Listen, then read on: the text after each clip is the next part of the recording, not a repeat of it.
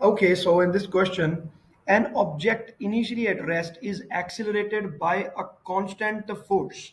Which graph shows the variation with time t of the kinetic energy and the variation with time t of the speed of the object? Okay, so it is given that the body is being subjected to a constant force.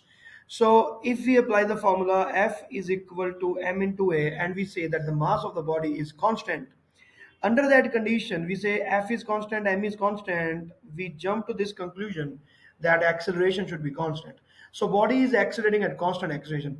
So when body is accelerating at constant acceleration, V is equal to U plus AT, because we know that this equation, the equation of motion, can be used under the condition of uniform acceleration.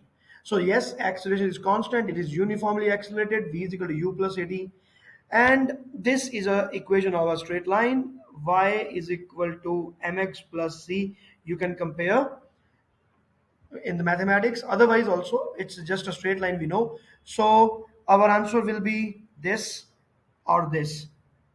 This is wrong, this is wrong. Okay, fine. And now what about the kinetic energy?